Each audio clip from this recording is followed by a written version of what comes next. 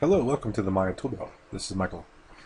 Today we're going to continue our streak of camera tools videos, and we're going to go to View, Camera Tools, and we have our next tool in our list. We've already gone over the Tumble tool, the Track tool, and the Dolly tool.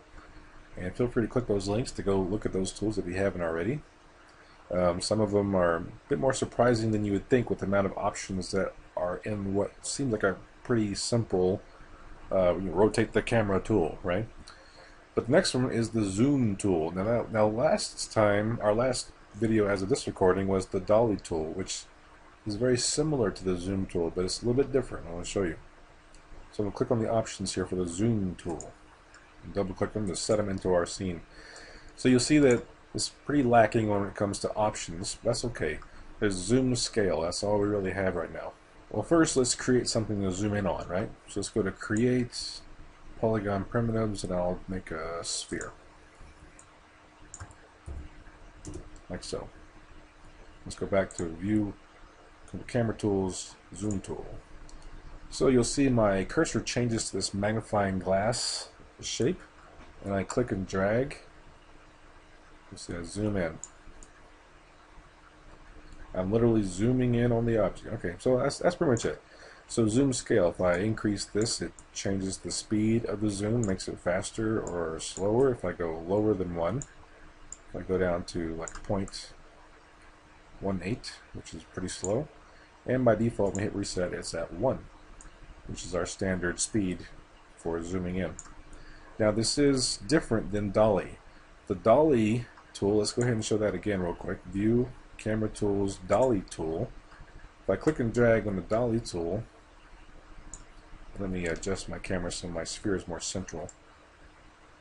I want you to pay attention to the perspective of the sphere.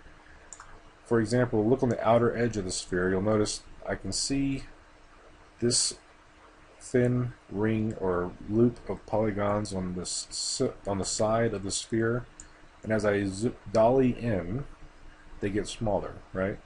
Because my perspective on the sphere is changing. So you see at this point, I just see a little sliver of polygons around the curvature of the sphere, and as I zoom out, I see more of those polygons around the curvature. So I'm dolly in with my camera is pushing my camera physically in to the scene, right? Okay. Go back to View, Camera Tools, Zoom tool now. Click and drag. If you watch those edge polygons, I still see the same perspective no matter how close I get, and that's because my camera is actually staying put, and I'm just zooming in the lens. My perspective is not changing. I'm literally zooming in. I'm making the image bigger. So that's the main difference between zoom and dolly. Dolly is you're pushing the camera forward on a track or on wheels, if you want to call it that. Like if you want to use film analogy, a dolly is to push the camera forward. A zoom is to adjust the lens to zoom in, and the camera stays put. And you also can hit Control, click, and drag to do a box zoom.